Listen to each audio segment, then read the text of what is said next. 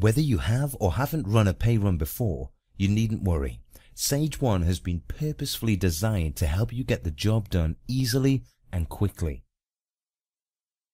To start your pay run, click on the Process Pay Run button on the summary screen.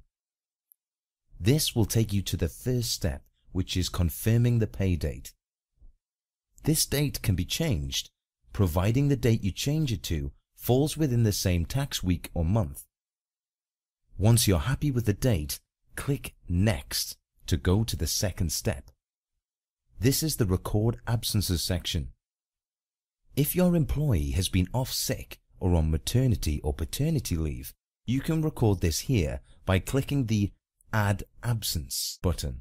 We have another video that will take you through this process in more detail. If there haven't been any absences, click Next to go to the Edit Pay screen. Your first employee will be automatically highlighted by Sage 1 and will have a Payments and Deductions section. Before we can add a payment, we first need to create the pay element in Sage 1. Pay elements can be a salary, hourly wages, or expenses. To create a pay element, hover over Add Payment and then click Add a New Payment. This will bring up a pop-up box where you can select the appropriate categories for the payment. The Name field is how the pay element will show on the payslip. So if you're happy to leave the name Sage 1 as entered, you can go ahead and click Save.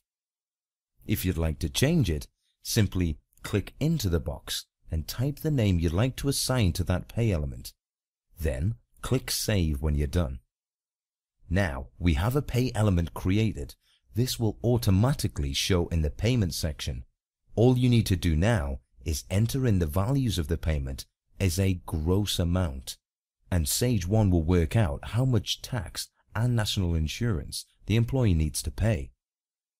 You can add as many payments as necessary. Just follow the steps we've just been through to create more pay elements. If you have any additional deductions to take off your employee's pay, you can create these by hovering over Add Deduction and then clicking Add a New Deduction. As with the payments, you can select the appropriate categories for your deduction.